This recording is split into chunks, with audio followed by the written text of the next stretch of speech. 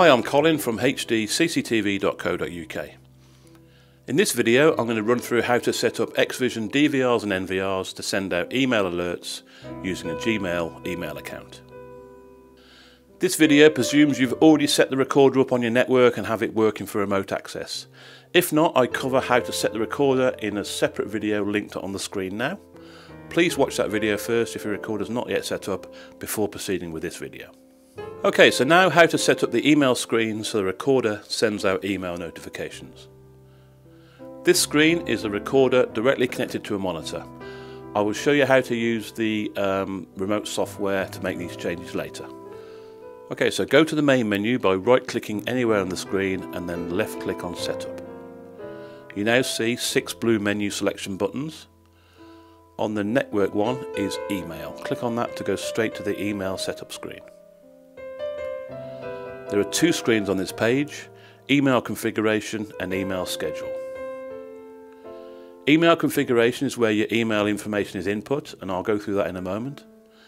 An Email Schedule is a screen that allows you to program when the recorder will email you. For example, you may not want to receive emails all evening or overnight or weekends when you're at home. The scheduler lets you fully program each camera individually for each hour of the week. This is the email configuration screen. I've already filled out the information on the screen, but let me run through it. The first option is a tick box.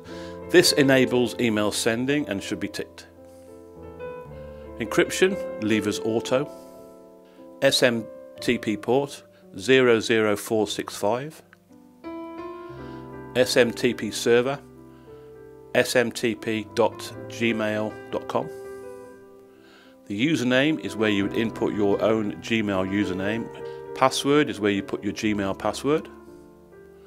Sender is your Gmail address that you're sending from, so just again the Gmail address.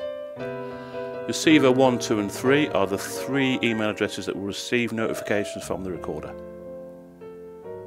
And it is okay to use the same account to send and receive, so that's fine. Finally, interval. This is how long the interval is between sending one email and then another one. I leave mine set to 3 minutes.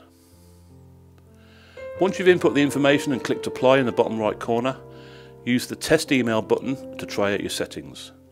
All being well, it will say email test successful, and you will receive an email from the recorder that looks like this. The recorder will display error messages if the test fails. If the SMTP server information is wrong, the message says wrong server. If the email username or password is wrong, it displays username or password error.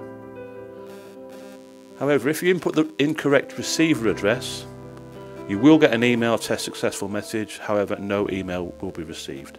Once you get an email test success message, the recorder is now set up to send out emails. When the recorder sends you a notification, it will include a snapshot and looks like this. You can then save or download the file to keep as evidence. Okay, now to do the same thing but with the remote control software XIQCMS. Open the software and go to Main View. Right click on your recorder icon on the left hand side and then select Remote Configuration.